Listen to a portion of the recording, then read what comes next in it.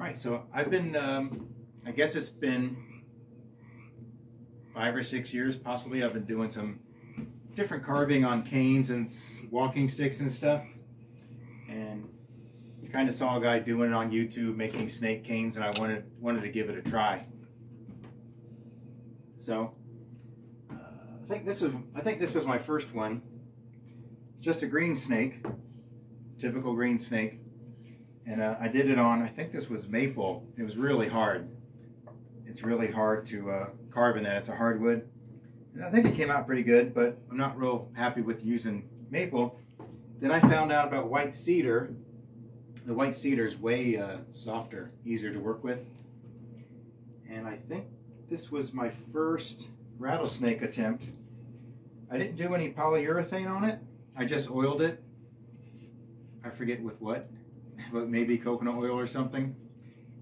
And I didn't like the way the head came out. Can you see the head good? Head came out too thin. I didn't like the way it came out.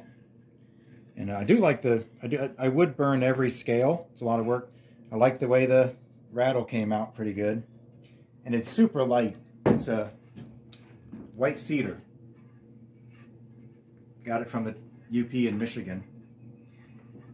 Anyway, it's really nice stuff. Upper Peninsula, very top of Michigan. It's really nice and it feels good.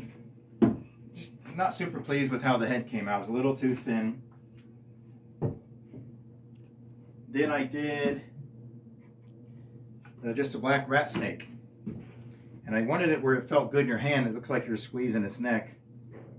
So I thought that'd be cool. It looked like you're squeezing the neck of the snake. And that's a black rat snake. I think they're pretty accurate. Every scale is wood burned in, so it takes a lot of time. And it's all one piece of wood. It's carved out of one branch or log.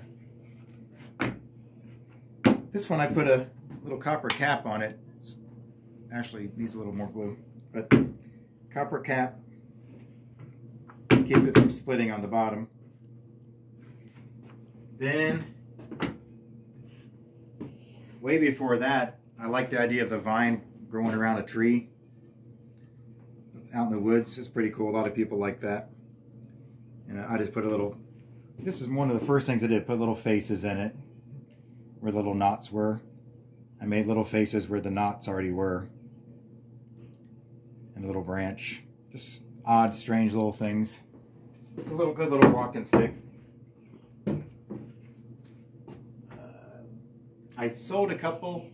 I don't have with me right now. I sold a couple before, and I have pictures of those. So I can show the pictures, and also you can see in this video the pictures of me working on some of them. This was wanted to do just something different instead of doing the whole snake going down the cane. Just wanted to do the head, and I thought it'd be cool to have cobra. So you can see each scale is like this top of actual cobra snake scale.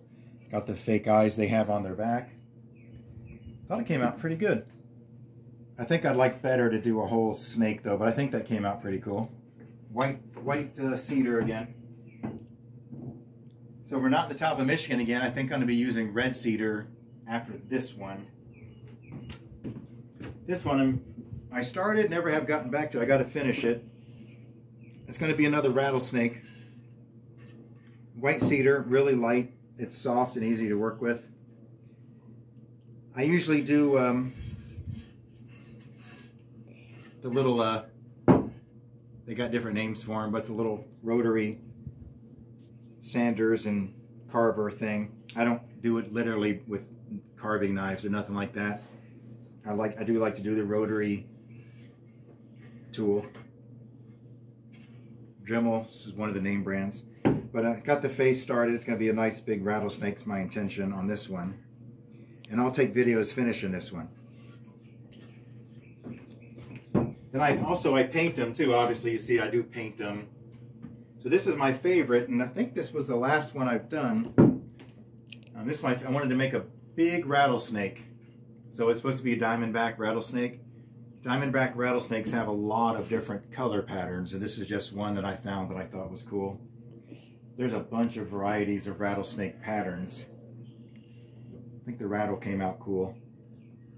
I did polyurethane the whole thing, which makes the yellow come out, and the white cedar I think is really nice, and it gives the snake a glossy look, like kind of like a snake. Their skin looks a little wet, glossy looking. So I thought that'd be cool, and it does give it like a shine.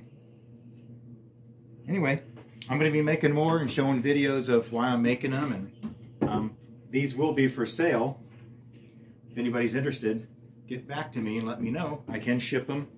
I ship them in a cardboard tube, and any of these will fit in a cardboard tube, and they're pretty cool. I tried this one at Walmart just for kicks and to see if it looked realistic at all. So I walked around Walmart with this one and to see what people's reaction might be, and it was actually kind of strange. Nobody would come within 20 feet of me. Even in line on a crowded Walmart day, nobody would come near me in line. They stayed like 20 feet away. Nobody even got behind me in line. And I guess it looked pretty real. So if you want one, let me know. And if you like them, please comment, let me know. Subscribe, like, all that.